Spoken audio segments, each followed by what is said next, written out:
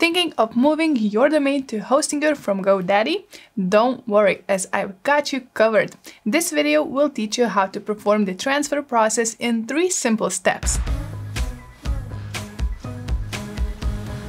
Transferring a domain name from GoDaddy to Hostinger requires you to follow specific instructions. While the process is quite simple, there are several vital factors you need to check before performing the domain transfer process. First, you need to have full ownership of the domain. To maintain ownership, ensure your contact information, such as your name, email address, and phone number, are correct. These details are necessary for your current provider to send a confirmation email and proceed with the domain name transfer. Second, the domain should be 60 days or older and currently active. ICANN applies this rule to generic and new domain names that use top-level domains like .com to protect registrants against unauthorized transfer attempts.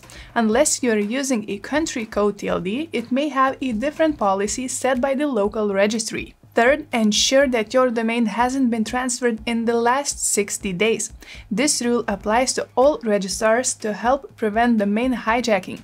It's a malicious attack in which an unauthorized party can steal a web address. Fourth, you need a valid transfer authorization code.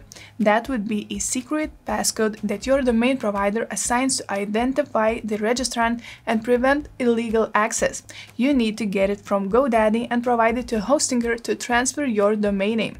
No worries, I will demonstrate how to do that in this video. Lastly, your domain can't expire until the transfer process is completed, which may take 5 to 7 days.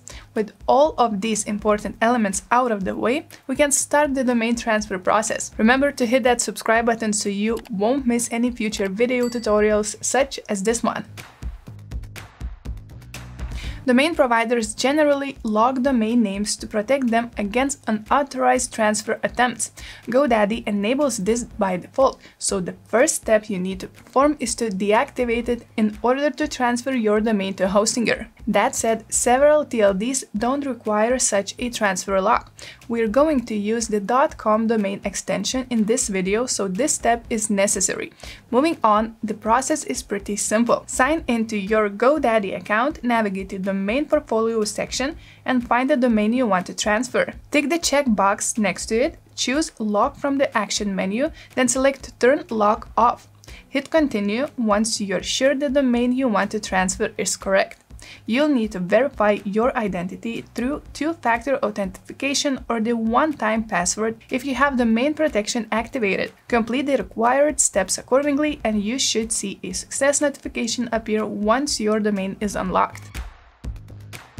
Once you successfully unlocked the domain, you have to prepare the domain transfer.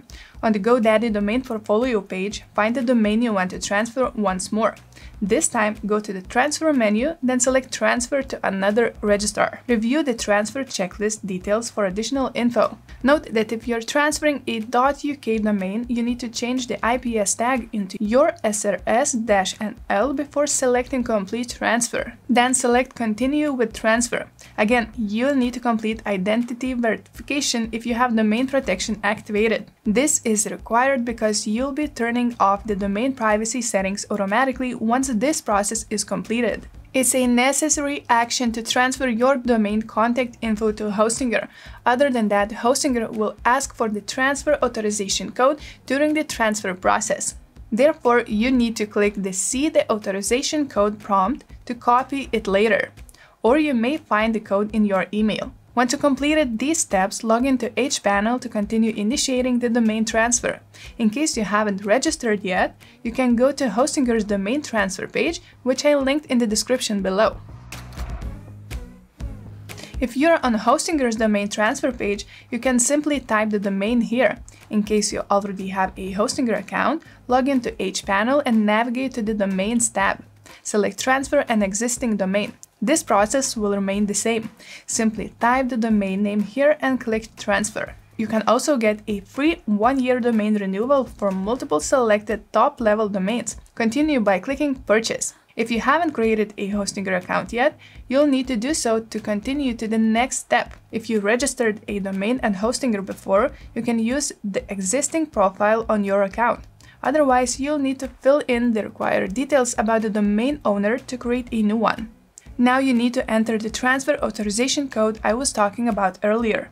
Copy it from GoDaddy account and paste it into the following field. You'll see 3 different DNS options. Select Use Hostinger Name Servers and DNS Records, which will be the best choice if you want to pair the domain with a Hostinger's hosting plan. If you choose the second option, you'll get the Hostinger name servers assigned after the transfer, but you'll keep the previous DNS records. The third choice lets you keep both previous name servers and DNS zone records in GoDaddy. Hit the transfer domain button and that's it.